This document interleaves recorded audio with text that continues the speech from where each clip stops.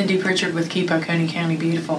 One more reminder that we have fall seeds, so if you're thinking about fall and you're ready to put something else in your garden, we've placed some seeds around the county that you can pick up for free and enjoy in your garden. So we'll have some packets available at the Welcome Center in Watkinsville, and they just have a variety of 5 different packs in there for you to give something to try for fall. If you happen to be in the courthouse on business, or you happen to be at OVP going to the gym, they have some seeds available to you as well. If you prefer, please let us know and we will figure out a way to get some seeds to you.